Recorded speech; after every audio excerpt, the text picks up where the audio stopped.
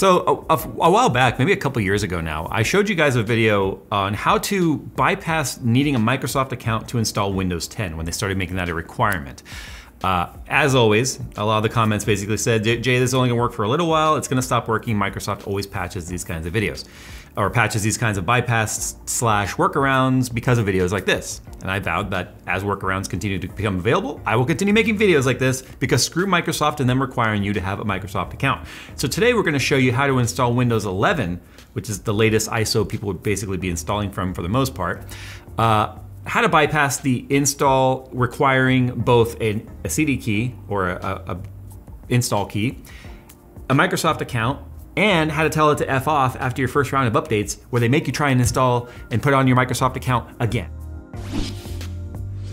Take your work and gaming experience to the next level with the ViewSonic XG340C 2K ultra-wide high-end display. The XG340C 2K 34-inch 100Hz ultra-wide monitor features HDMI 2.1, AMD FreeSync Premium Pro, a 1000R curved screen, VESA display HDR 400 and 1 millisecond response time for the ultimate immersive gaming experience. And take control of multiple devices with KVM support while also taking full control of your display via the Elite Display Controller. To see the full list of specs and features, follow the sponsored link in the description below. All right, so a couple of prerequisites with this. Like I said, this is Windows 11. I don't know if this workaround method that I'm gonna show works with Windows 10 or not.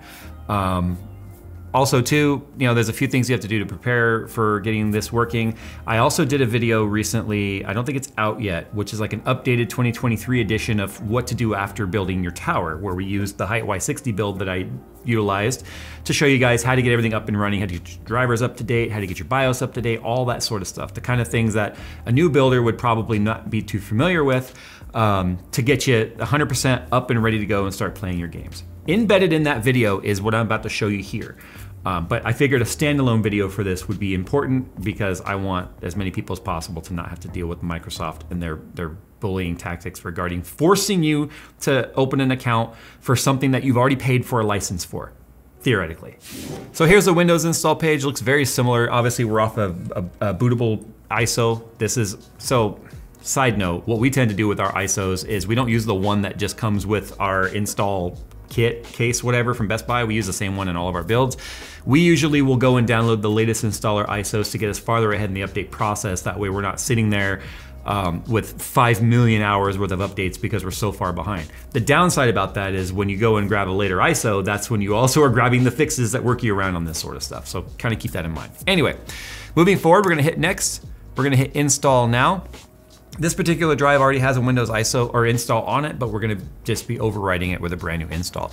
Remember I said we're not gonna talk about putting in a key right now. This is part of the workaround. I haven't tried it by putting in a key, but we are gonna go ahead and just do this method. It's worked so far and we're gonna keep going with this. We're gonna click, I don't have a product key. This is where you're gonna tell it what version of Windows that you're installing. Now the key that I do have is a Windows 11 Home, so that's just the one I'm gonna put in right now. We're gonna hit custom install because we're installing a brand new system here, and these are all the partitions. So side note here, if you have a brand new system, you're not gonna see these partitions. I'm just gonna quickly delete these partitions because these are part of recovery drives and Windows partitions that it sets up at the time of install. There we go. We just have our single drive right there. So I just basically destroyed our Windows install, which is perfectly fine.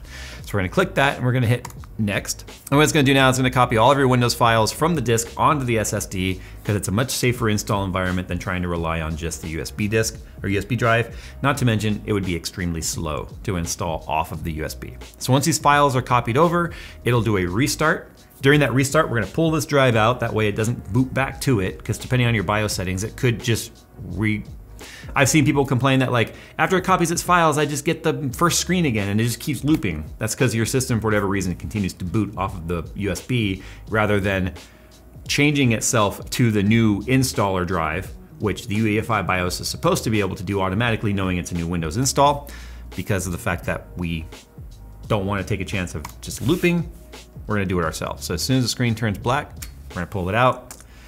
Now what we're gonna get is the Windows installer, the next steps. First and foremost, I should have also mentioned, don't plug in your Ethernet, because Ethernet, it knows you're connected to the internet. Wireless, it doesn't necessarily know, but we have to trick the thing. Now it's like connected to a network. You notice there's nowhere here where you can say, I don't have internet. There's nowhere you can do that. And that's what's weird, because here's the thing, just because it sees wireless networks doesn't mean any of them are mine. So how are you supposed to get past this part right here? And this is the part that I think is just completely bullshit. There's no workaround right here. Well, the old workaround used to be Shift F10, which would bring up the command prompt. You could run task mgr, which brings up task manager, which you could then hit more details, go to processes, find network connection flow right here, right click and task. Well, that one worked, which got us past the internet step, but it's not gonna get us past the Microsoft step, or did it?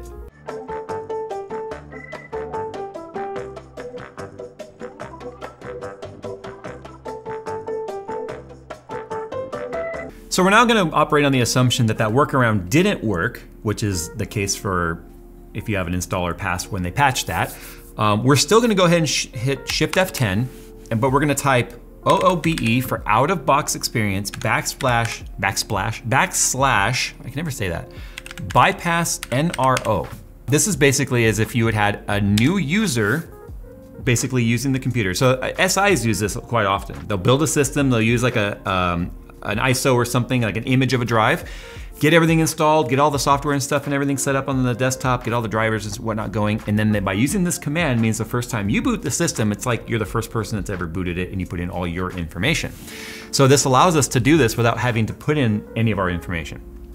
The downside is, like I've already said in this video, the first time you do updates or connect to the internet in your next restart, it'll more than likely prompt you for your Microsoft account again. And that's the most important part, to show you how to get around that one.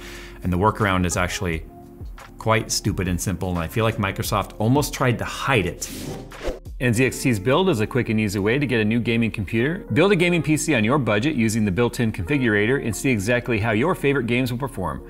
Want to build your own PC but still have the NZXT Peace of Mind warranty? Then the new BLD Build It Yourself kit has what you want. Buy it and build it yourself, and NZXT has you covered. To get started configuring or building your next gaming PC, visit the build link in the description below. So once you boot back up after you do the out-of-box experience command, you're gonna see the same screens. The difference is, now the I don't have internet button shows up, and that was not there the first time. I don't know why that's not there from the start. Clearly it's baked into the installer, but now you can see, you can click I don't have internet. Now it will let you continue with limited setup, which is trying to scare you. It's trying to make you think, oh, if you don't sign into Microsoft, you won't get the whole operating system that you paid for. Oh yes, you will. They just won't get the data they're hoping you paid to give them. So we're gonna call this MS ha ha ha ha ha ha ha. We're gonna uncheck all the stupid spyware boxes. And I said this in my previous video, I'm waiting for the day when they reverse the language, where basically when you toggle off, you're saying, yes, do this, which I think could probably be considered as skeevy and probably be sued for, but that doesn't stop Microsoft. So there we are, we're at the desktop, and so far we haven't put in a Microsoft account. Now you might think you're in the clear, but as soon as you connect to the internet and then you restart your system, it's going to trigger you for it. Okay, so it didn't prompt us on just the restart. So here we go, update time. As you can see, there's a few. This is an old updater. And I'm gonna do the cumulative update. I have a feeling it's the cumulative update that actually triggers it, not the security update. Unfortunately, for this video, it's not prompting me to install or log into a Microsoft account after updates and stuff. It might do it for you. It's very inconsistent when it's doing it, but at some point it might recognize, hey, you're not logged into a Microsoft account, log in. All you need to do, Control, Shift, Escape, more details, processes, and what I noticed when I was trying to shut it down, just like we would shut down with the out-of-box experience or the task manager with the network connection flow. And what I noticed when I was looking through anything that said like Microsoft account login, et cetera, you know, trying to find a process to shut down, I noticed up here under apps, there was 3 instances of search running. And I was like, is this search window up? And when I right-clicked end task on the search, then the prompt went away. So I can't demonstrate that for you on this one, which sucks because it's only happened once so far in like the half a dozen times I've tried to recreate this situation so I could show you guys on camera. But I can tell you right now, that's the workaround, and then it hasn't popped up again after closing down the application. So it might do it again on a major update, but that's all you would need to do. Right click or Control, Shift, Escape, processes, apps, search, right click, end task, and then it will go away. So there you go, there's your workaround on how to just install Windows without having to be installed or logged into a Microsoft account. This is probably gonna break again at some point. When it does, you can guarantee we'll make another one on how to keep working around it. All right, guys, thanks for watching, and as always, we'll see you in the next one.